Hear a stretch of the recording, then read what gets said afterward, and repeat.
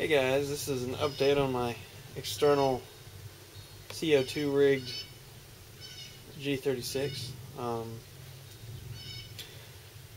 It's had better moments, easier moments, but so far so good. I mean, after the process is done, it's pretty much just set for life. I can take the magazine, put a plug in the hole that I added, and just use it as a gas mag without using the air rig. Honestly, I should have really looked into this. Putting the tap right here really gets in the way. I'm going to, for starters, take the elbow that's right here and put it there instead. See, it has really no use there, or at least no real use. It doesn't do me any good.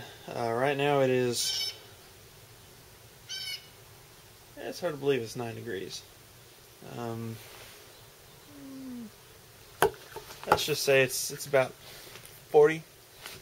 Yeah, 40, depending on what you're shooting at. Let's say 40. Rather brisk. The CO2 is set at 100. Of course, that goes down as I fire. Rigged through a Palmer's rig that I got off eBay through Palmer's themselves. Came with the hose and everything. All I had to do was add the gauge where there was a plug, and then pull the fitting off of the paintball remote fitting that they had, and screw it into this after I tapped it, of course. So far, it works pretty well. That's what it's supposed to.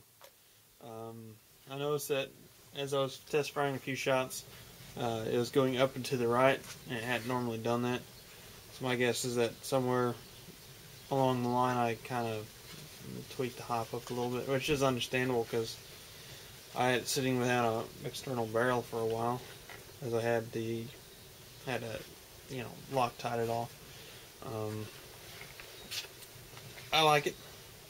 Seems like it stays at 100 and goes down to right at about 80. I mean,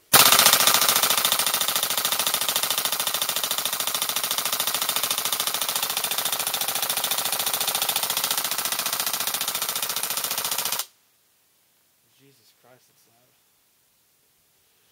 loud.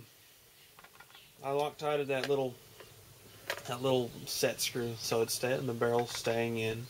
There's no wobble yet.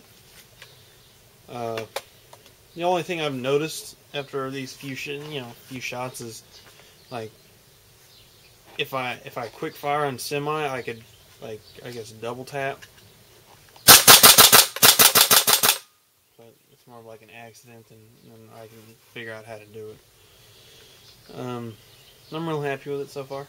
I just need to get an AG mag so I can get it to feed over, which may be a little bit harder than I'd want. This is probably going to start feeding right about halfway, so I won't have very much room to bring it over.